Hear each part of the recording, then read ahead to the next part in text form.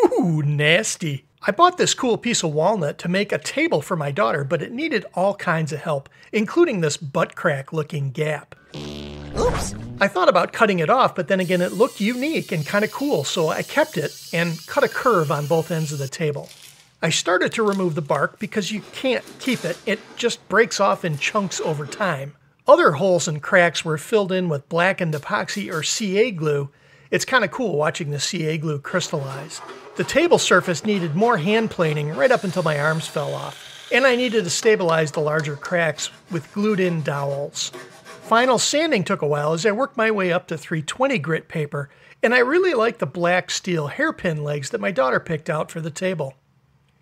Finishing the table with 4 coats of satin polyurethane, the table actually looks pretty frickin' cool.